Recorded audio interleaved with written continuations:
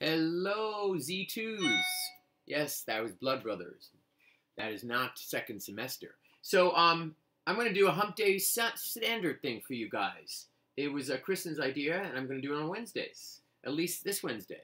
So, this is Don't Get Around Much Anymore. Me playing through it for the first time like I was in this book, the Jazz Collection. It's just basically a published two-pager of the basic tune.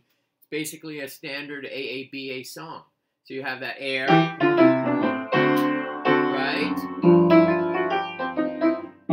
And then you have the Saturday dance. I'm not going to play the melody because I'm going to give you something right after it.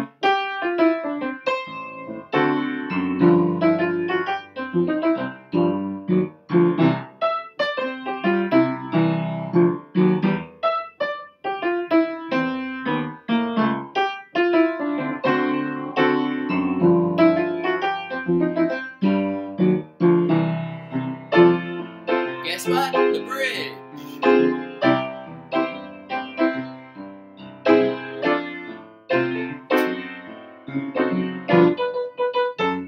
Back to the recap. We have the A and the A prime.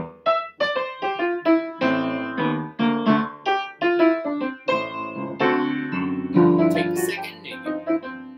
Then you have this typical Count Basie ending. And then, so you have all these remnants of hints of jazz in it. It's a very stock, no improvisational thing on the transcription here. So it's just a published thing they give you. Now, if you go to and you listen to Tony Bennett and Michael Bublé, I will put a YouTube of their duets. You can't really see it, so you can't really see me anymore. But you hear a little bit of them. Don't get around much anymore. And you see what they do, three different generations apart of what they did.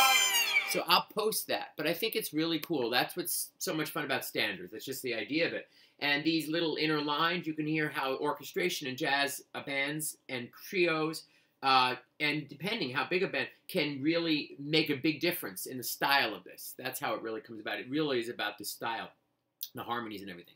So anyway, that's the Hump Day Wednesday. Don't Get Around Much Anymore. And brought to you by Steven's Little Studio. Take care and have a great day. Stay safe.